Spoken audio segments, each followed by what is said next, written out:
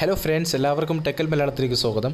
നമുക്കെല്ലാവർക്കും അറിയാം, കഴിഞ്ഞ കുറച്ച് മാസങ്ങൾക്ക് മുമ്പ് യൂട്യൂബിൽ വന്ന ഒരു അപ്ഡേറ്റ് ആയിരുന്നു 4000 അവേഴ്സ് വാച്ച് ടൈമും അതുപോലെ തന്നെ 1K സബ്സ്ക്രൈബേഴ്സും ഉണ്ടെങ്കിൽ മാത്രമേ യൂട്യൂബ് മോണിറ്റൈസേഷൻ എനേബിൾ ആകൂ എന്നുള്ളത്. അതുകൊണ്ട് തന്നെ 4000 അവേഴ്സ് വാച്ച് ടൈമും 1K സബ്സ്ക്രൈബേഴ്സും ഇല്ലാത്ത ചാനലുകളിലെ പരസ്യം യൂട്യൂബ് കട്ടാക്കിയിരുന്നു. ഇത് വളർന്നു വരുന്ന യൂട്യൂബേഴ്സിന് കുറച്ച് പ്രയാസകരമായിട്ടുള്ള ഒരു കാര്യം തന്നെയായിരുന്നു.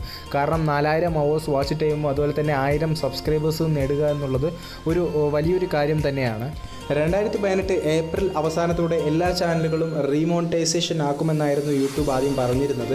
എന്നാൽ അതിന് സാധിച്ചില്ല. അവസാനം യൂട്യൂബ് ജൂൺ അവസാനത്തിലേക്ക് മാറ്റുകയായിരുന്നു. അതുകൊണ്ട് തന്നെ ജൂൺ 1 തന്നെ ഒരുപാട് ചാനലുകളിൽ മോണിറ്റൈസേഷൻ എനേബിളായി. ഈ മാസം ലാസ്റ്റോടുകൂടി എല്ലാ ചാനലുകളും മോണിറ്റൈസേഷൻ എനേബിൾ ആകുന്നതായിരിക്കും.